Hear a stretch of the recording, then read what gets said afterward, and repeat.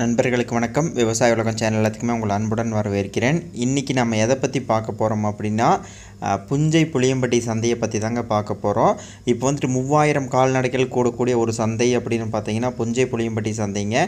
இந்த சந்தை வந்து எங்கே இருக்குது அப்படின்னா, ஈரோடு மாவட்டம் சத்தியமங்கலத்துக்கு பக்கத்தாடி வந்து பார்த்திங்கன்னா புஞ்சை புளியம்பட்டி இருக்குதுங்க.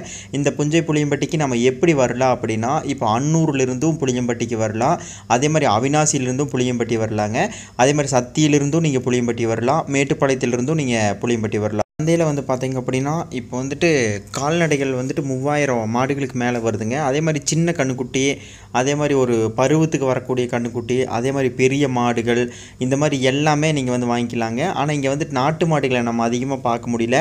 வந்ததுலேருந்தே வந்து பார்த்திங்க அப்படின்னா கலப்பின மாடுகள், சிந்து மாடுகள், ஜெர்சி மாடுகள், ஜெர்சி மாட்டு கன்றுக்குட்டி, இந்த மாதிரி தான் வந்து நிறையாவுமே வந்துடுது.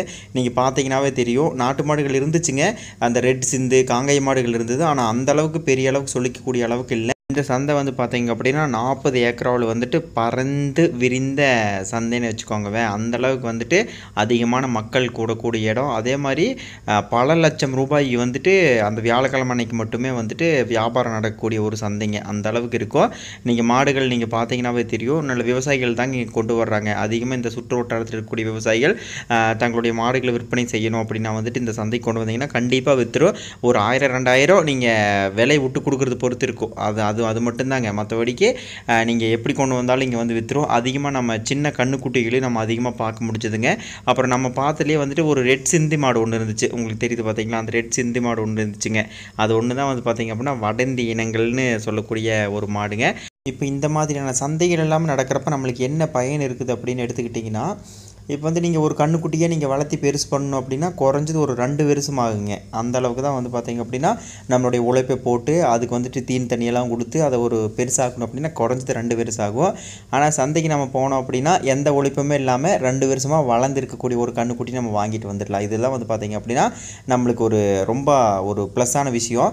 ஆனால் இதுலேயும் நினைக்கலாம், இப்போ நம்ம காசு போகுது இல்லைங்க அப்படிங்கிற மாதிரி நீங்கள் நினைக்கலாம். ஆனால் காசு போனால் கூட நம்மளாக வந்துட்டு ஒரு 2 வருஷம் 3 வருஷம் வளர்த்துறதும் வளர்ந்து இருக்கிறத வாங்கிட்டு வந்து நம்ம அதை பயனடைகிறதுங்கிறது வந்துட்டு நிறைய வித்தியாசங்கள் இருக்குது. இந்த மாதிரியான நிறைய நன்மைகள் வந்துட்டு இந்த சந்தையில் இருக்கிறங்காட்டிக்கு தான் வந்து பார்த்திங்க அப்படின்னா இந்த சந்தைகள் இத்தனை வருடங்களானாலுமே இன்னுமே உயிர்ப்புடன் நடந்துட்டு இருக்குதுங்க. இப்போ புளியம்பட்டி சந்தையெல்லாம் எடுத்துக்கிட்டிங்கன்னா எப்பவுமே வந்துட்டு இந்த மாடு வந்துகிட்டே இருக்குங்க. ஆனால் அதிகமாக வந்துட்டு இங்கே வர்றது பால் மாடு, கிராஸ் மாடு, சிந்து மாடு, இந்த மாதிரி தான் வரும். நாட்டு மாடு கொஞ்சம் கம்மியாக தான் இருக்குங்க. ஏன் அப்படின்னா இப்போ நாட்டு மாடுகள் எல்லாமே வந்து பார்த்திங்க அப்படின்னா காங்கேயம், குன்னத்தூர் அந்த மாதிரி ஏரியாவில் வந்துட்டு உங்களுக்கு நாட்டு மாடுகள் ரொம்ப ஜாஸ்தியாக இருக்கும்.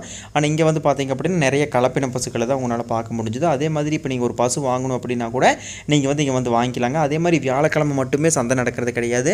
புதன்கிழமை மத்தியானத்திலிருந்து அடுத்த நாள் வரைக்குமே சந்தை நடக்கும். புதன்கிழமை மத்தியானமே வந்து பார்த்திங்க அப்படின்னா மாடுகள் வந்து இங்கே வந்து கட்ட ஆரம்பிச்சிருவாங்க. அப்போ வந்துட்டு நீங்கள் புதன்கிழமை சாயங்காலமே வந்தீங்க அப்படின்னா அன்றைக்கே வாங்கிக்கலாம்.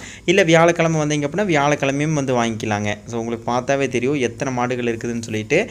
கிட்டத்தட்ட ஒரு 40 ஏக்கரா இருக்குங்க. இப்போ சந்தையில் மாடு வாங்குறவங்க வந்துட்டு எதை பார்த்து வாங்கணும் அப்படின்னா, இப்போ வந்துட்டு சினையாக இருக்கிற மாடுகளை வாங்கலாம். அதே மாதிரி இப்போ இங்கே அவங்க கையில் பிடிச்சிட்டு இருக்கிறாங்க பார்த்தீங்களா, அந்த மாதிரியான மாடுகள் வாங்கலாம். ஏன் அப்படின்னா இப்போ அதெல்லாமே உங்களுக்கு வந்துட்டு அந்த பருவத்துக்கு வர்ற சமயத்தில் இப்போ இந்த கன்றுக்குட்டி வாங்கிட்டு போனீங்கன்னா இன்னொரு 1 வருஷம் நீங்கள் மேட்சிங் அப்படின்னு கண்டிப்பாக பருவத்துக்கு வந்துடும்.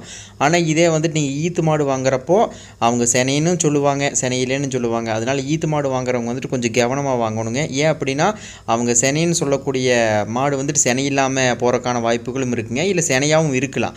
ஆனால் நம்மளுக்கு சினை இல்லாமல் போயிடுச்சு அப்படின்னா அடுத்து நம்ம கொண்டு வந்து அதை செனை சேர்த்தி அதுலேருந்து பால் கறக்கிறதுக்கு வந்துட்டு கிட்டத்தட்ட 1 வருஷத்துக்கு பக்கமாயிரும். அதனால் முடிஞ்ச அளவுக்கு செனை மாடு வாங்கணும்னு நினைக்கிறவங்க வந்துட்டு நேரடியாக விவசாயிகள்கிட்ட போய் வாங்க. சந்தையில் வாங்குறது கொஞ்சம் தவிர்த்துருங்க. ஆனால் சந்தையில் இருக்கிறதும் வந்து பார்த்திங்க அப்படின்னா எல்லாம் மோசம்னு சொல்லிட முடியாது. ஆனால் அதே அளவுக்கு எந்த அளவுக்கு உண்மைன்னு நம்ம சொல்ல முடியாது. ஸோ 2 விதமாகவும் இருக்குதுங்க. ஒரு இடத்துல நீங்கள் ப்ளஸ்ஸும் இருக்குது, மைனஸும் இருக்குது. அதனால் வந்துட்டு டேரெக்டாக விவசாயிகள்கிட்ட நீங்கள் போய் வாங்கினீங்கன்னா அவங்க வந்துட்டு அந்த ஊசி போட்ட சீட்டெல்லாம் வச்சுருப்பாங்க. அந்த சீட்டெல்லாம் கொடுத்தாங்க அப்படின்னா நம்ம எப்போ வந்துட்டு அந்த கண்ணு போடும் அப்படிங்கிறது எல்லாமே நம்ம தெரிஞ்சு வச்சுக்கிட்டு அதுக்கப்புறம் அந்த மாடு வாங்கிக்கலாங்க. ஆனால் இப்போ சந்தையில் வாங்குற மாடுகளுக்கு எல்லாமே வந்து பார்த்திங்க அப்படின்னா ஒரு நெப்பாக சொல்லுவாங்க.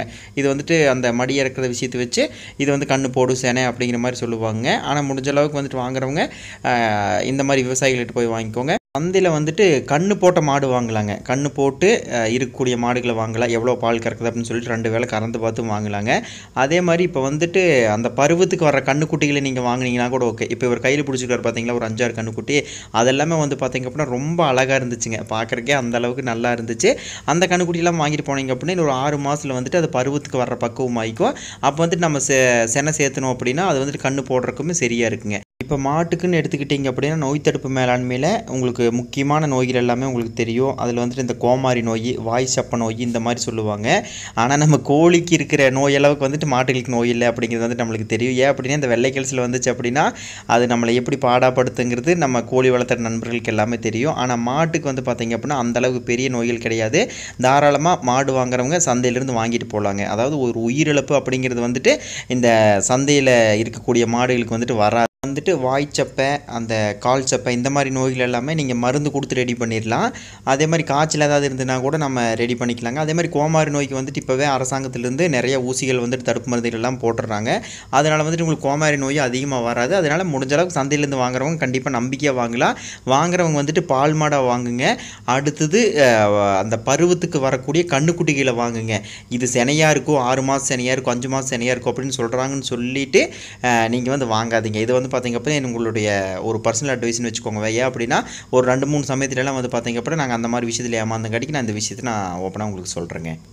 இப்போது உங்களுடைய மாடுகளை கூட நீங்கள் இந்த சுற்று வட்டாரத்தில் இருந்தீங்க அப்படின்னா உங்களுடைய மாடுகள் நீங்கள் விற்கணும் அப்படின்னா கண்டிப்பாக புளியம்பட்டி சந்தைக்கு கொண்டு வந்து நீங்கள் விற்றுடலாங்க. புளியம்பட்டி சந்தை அப்படிங்கிறது வந்து பார்த்திங்க அப்படின்னா ஒரு 2, 3 மாவட்டத்துக்காரங்களுக்கு வந்து ரொம்ப பக்கமானது. திருப்பூர் மாவட்டத்துலேருந்து ஈஸியாக வரலாங்க. அதே மாதிரி கோயம்புத்தூர்லேருந்து ஈஸியாக வரலாம். ஈரோடு மாவட்டத்துலேருந்தும் ஈஸியாக வரலாங்க. இந்த 3 மாவட்டத்துக்கு வந்து பார்த்திங்க அப்படின்னா இந்த சந்தை வந்துட்டு கண்டிப்பாக ரொம்ப ஒரு நல்ல விஷயம்னு வச்சுக்கோங்க. இன்றைக்கி பார்த்த தகவல் உங்களுக்கு பயனுள்ளதாக இருக்கும்னு நான் நம்புகிறேன். மேலும் விவசாய உலகம் சேனல் உங்களுக்கு பிடிச்சிருந்ததுன்னா மறக்காமல் சப்ஸ்கிரைப் பண்ணுங்கள். உங்களுடைய கருத்துக்களை கமெண்ட் பண்ணுங்கள். லைக் பட்டனை ப்ரெஸ் பண்ணுங்கள். இந்த வீடியோவை உங்கள் நண்பர்களுக்கு ஷேர் பண்ணுங்கள். நன்றி.